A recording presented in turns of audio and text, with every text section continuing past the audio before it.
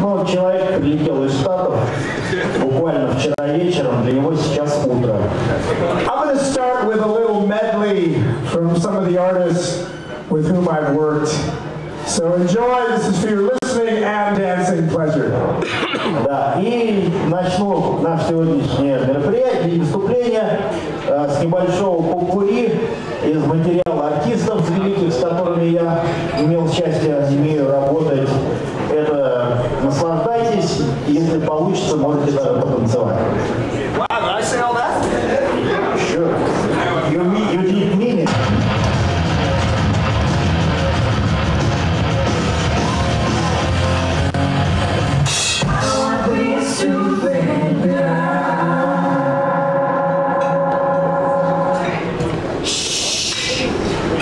Very, very quiet.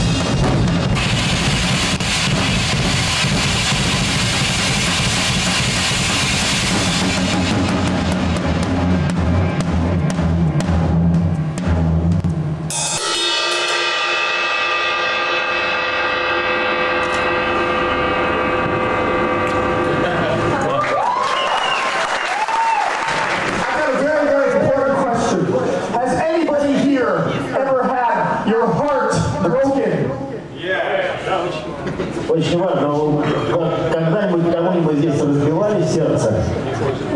And then you hear that song that somehow magically mends all of the wounds. Да, сейчас мы услышали песню, которая волшебным образом залечит все раны. Well, a friend of mine named Stephen Perkins plays in this band called Panic Channel, and I heard this song, and this is one of those songs that took all of the pain away. Да, и мой друг Стивен Перкинс в своей группе играл эту песню, и когда я услышал, я понял, да, вот это та самая песня, которая всю боль снимает как рукой. It's a very delicate and tender and sweet song. Очень мягкая, нежная, очень чувствительная песня. And it's called Bloody Mary! Кровавая Мэри!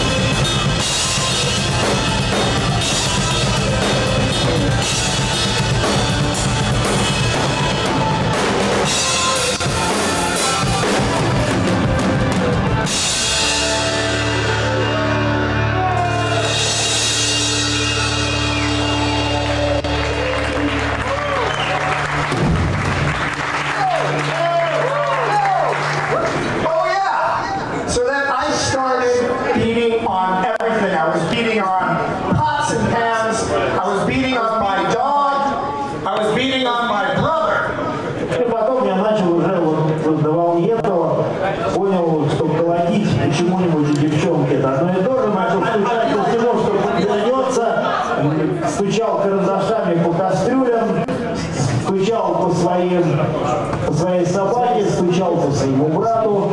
And I finally got to play my first drum set at my neighbor's house when I was 5 years old. И наконец я добрался до первой в своей жизни барабанной установки, которая была в доме у наших соседей, и мне было тогда 5 лет.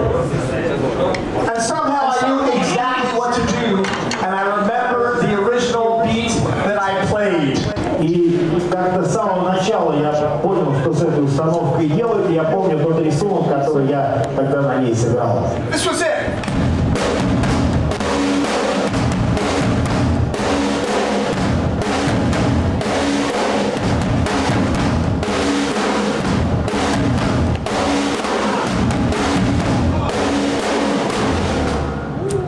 Now, was there anything unusual about that particular beat to anybody? Does it sound unusual in any way?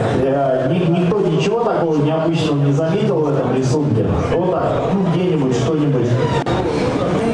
Anything? Ну вот. No, it's not unusual? 5/4. It's in 5/4. Who said that? Here you go. Wow! I'll tell you a joke. Sorry, man. How do you know a drummer is at the door? Ну, старая такая шуточка. Как узнать барабанщик, который к вам стучится в дверь? The knock speeds up. У него стук ускоряется по ходу дела. How many lead singers does it take to screw in a light bulb? Сколько нужно вокалистов, чтобы вернуть лампочку? Only one. They hold the light bulb and the world revolves around them. Достаточно одного, он будет держать лампочку, а весь мир будет вращаться вокруг него.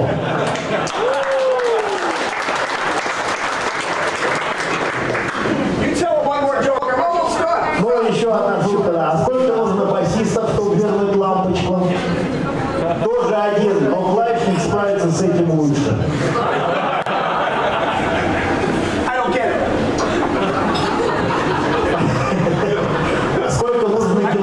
Сколько нужно гитаристов?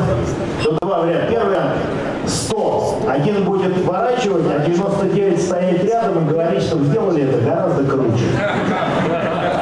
Второй вариант – один. Он будет ворчать, что раньше лампы были лучше.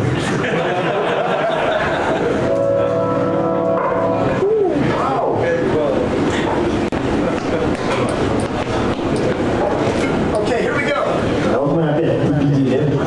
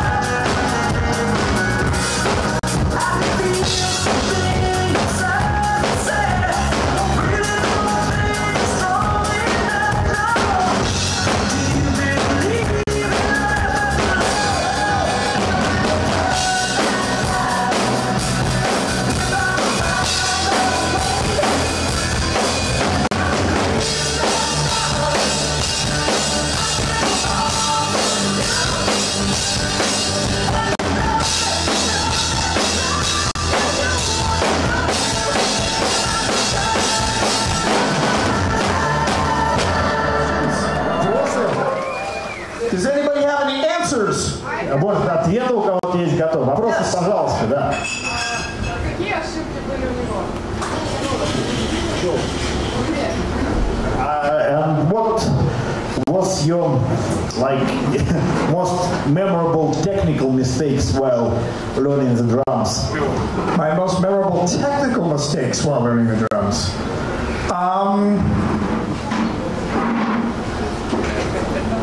Well, perfect. That's a great question. Отличный вопрос. Okay. You want me to tell you a real story? A true story? I'll be quick. Here's a true story. Да, сейчас будет настоящая правдивая история. Постараюсь уложиться вкратце. I told you about the audition that I got. I'll tell you about an audition that I did not get. Да, я рассказал вам о прослушиваниях, которые я выиграл, о прослушиваниях, которые я проиграл. Way back in 1988. Давно-давно, в 1988 году. I was only about this tall. I was very young. Да, я был еще сам себе сейчас, как сейчас по плечо, был очень молод. I got to audition for a band called Bad English. И я прослушивался для группы под названием Bad English. And that was most of the guys from the band Journey. И большинство из них были из группы Journey. So I had worked with metronomes and click tracks, but not that much. Мне к тому моменту приходилось уже работать с метрономом или кликом, но не так, чтобы много. So I showed up for the audition and I looked the part back in the day with the big hair, the skin-tight jeans. I looked great. Да, я нарисовываюсь такой на прослушивании, у меня там патлы до лопаток и джинсы в обтяжку. Ну, по тем временам я выглядел невероятно круто.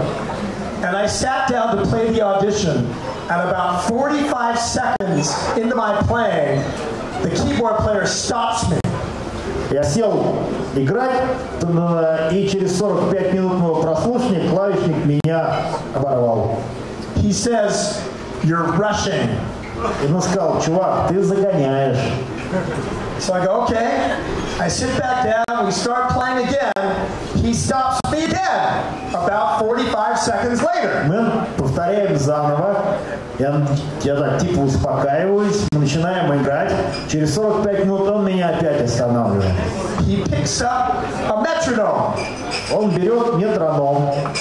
And he sets it to the tempo of the song so I can see the light. И он устанавливает его на темп песни, чтобы я видел мигающую лампочку. And he's about as far as we are, and he takes the metronome and he throws it at me.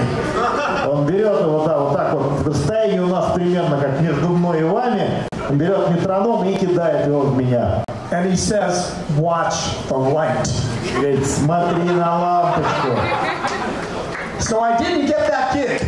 Работу ту я не получил. So for the next year, solid, every day, I worked with a click track. I started by clapping along at different tempos.